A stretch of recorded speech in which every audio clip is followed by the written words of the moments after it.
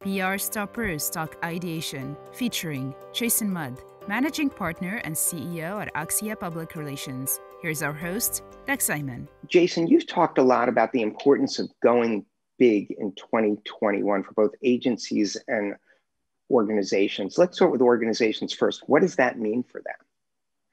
Yeah, so I think the biggest challenge that I see in corporate America, whether you're an agency or an organization, is the lack of big BHAG, big, hairy, audacious goals and going big. I think people have kind of been trained or whatever to think smaller and set smaller goals and not disrupt the ship and just kind of go along. And I think that's really holding back some big success stories and accomplishments in public relations and beyond.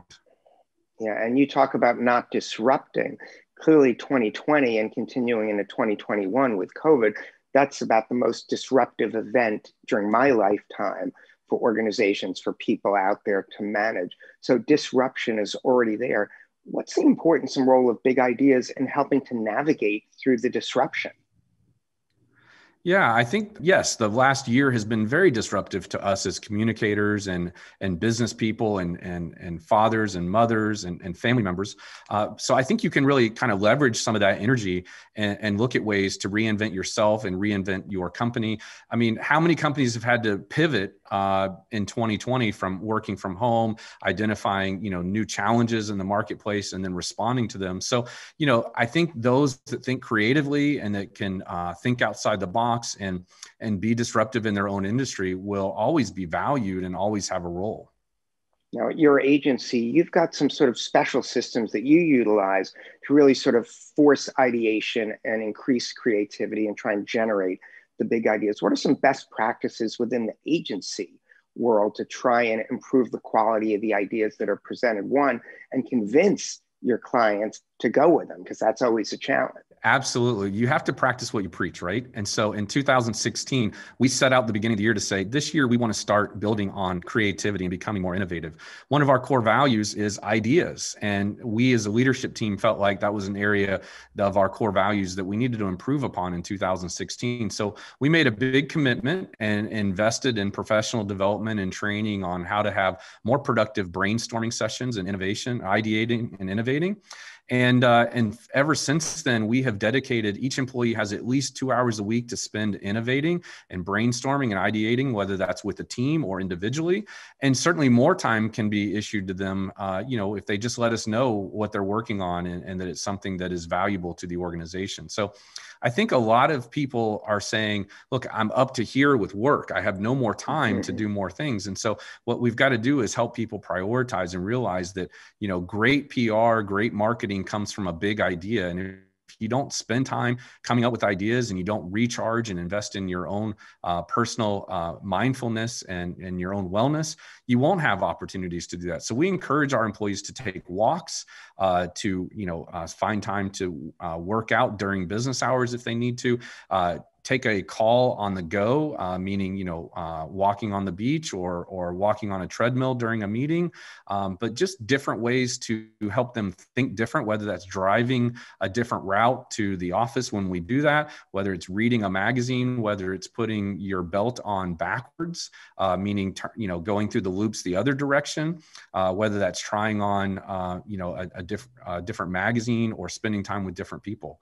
It's just exposing yourself to newness and freshening things up. So for me, I'm just glad I can get my belt through the loops going in one direction. That's a win. Obviously, you used to do the ideation, the meetings in the office. Maybe tell us some of the things you did there, and also how is that changing when it's Zoom brainstorming? Absolutely. So, we started this in 2016. And so one of the things we decided to do was rearrange the meeting rooms that we were meeting in and move people's workstations to and offices to new environments and new setups just to freshen things up. And we find that, if you do something a little bit different, it just triggers something in your mind that gives you a competitive advantage in many ways. So we would flip the conference room around and change the way that it looks.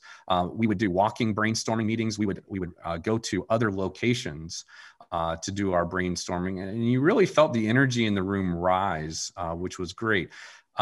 Pivoting and transitioning to Zoom, candidly, in some ways was kind of seamless because we have team members all over the US. So we were used to having some team members on Zoom and some in person. And the team members on Zoom always felt like they had a little bit of a disadvantage. But now that we're all on Zoom, it really becomes more of a natural conversation, and it's worked really well. In fact, during the pandemic, some agencies have had fewer resources, and some of those agencies have actually hired our agency to help them come up with fresh ideas for their clients. One agency has 100 and something employees in the Midwest, and they've said some of our ideas are some of the best ideas their agency has been able to put together for clients in decades. And so that was a huge compliment for us, and we're thrilled to keep doing that work for them. So I'm going to put you on the spot to come up with a really good idea on top of things for one of the parts of my question that you didn't get to, probably threw too many parts at you at once. So you've got the big, great idea at the agency. What's key to then getting the brand or client to sign off and be willing to go big? Because sometimes the hesitancy can be on their end. How do you overcome it? Hit us with a great idea to do that. Absolutely. So in my experience, the hesitancy is almost always with the client, but clients still want agencies that are pushing them, and they have to rein the agency back in a little bit. So in my experience, one of the best ways to get the client on board with the idea is have them seem like the idea was theirs, or they were part of the idea by including them in your ideation session. And now that Zoom is prevalent, it's even easier to connect with clients and bring them in. It's also easier to bring members of their management team, or bring in somebody who's not involved in marketing but understands the company well, or maybe doesn't know anything about what you're working on at all, as a new contributor into the room. And then there are systems that we use to rank the ideas and prioritize the ideas that I think really help with client engagement and involvement. So we went on site before the pandemic and presented our ideas to one of our clients and their team, but the ideas weren't finished yet. They were still kind of raw. And so we used that as an opportunity to have the client kind of yes and plus those ideas. And then we would ask them other questions about the ideas themselves. And suddenly they felt the energy and enthusiasm that we had coming from us, because that energy is contagious, but also ideas just start flowing once you let them loose. And so the client suddenly felt a sense of ownership, like these are our ideas, and I worked with our agency to get them, and now I'm excited to share them with others in our organization. That's really a great idea. And I know a number of agencies are hesitant. I don't know if I should use the word scared, if that's clear, to do their brainstorming in front of the client. Bringing the client in demonstrates a confidence in what you're able to do. And I think another key point is that you really have to understand what the client's goals and needs are, because you can't do great ideas in a vacuum and expect them to go forward. So client relationships are key. Any final thoughts you want to leave the audience with?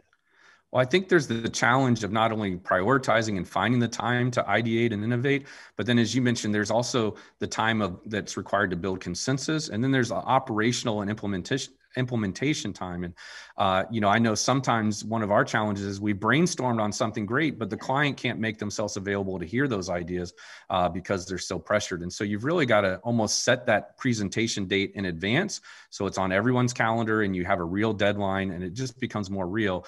The closing tip I would give is, if you're physically able, we found if you can get on the ground, on the floor, you become more playful. And I know some people physically can't do that. Some people don't want to do it. But every time we've had a brainstorming session, even through Zoom, where people are just casually sitting and maybe you have a few brainstorming toys or things on the ground, some of the most creative thinkers are children, right?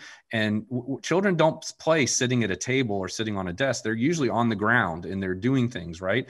And we found that brings out the childish nature and the exploratory nature. And so our most profitable and productive brainstorming sessions, believe it or not, happen when the table is removed and perhaps, you're sitting on the ground playing with Legos or doodling or whatever, and the ideas really start to flow. I know that's very unconventional. And when we mention that to clients, they're very standoffish about it, but those that are brave enough to try it have really benefited. Yeah, well, I'm going to take your advice right now on that. And just thank you so much for participating in the conversation. Really appreciate it. I was glad to be here. Thank you for the opportunity.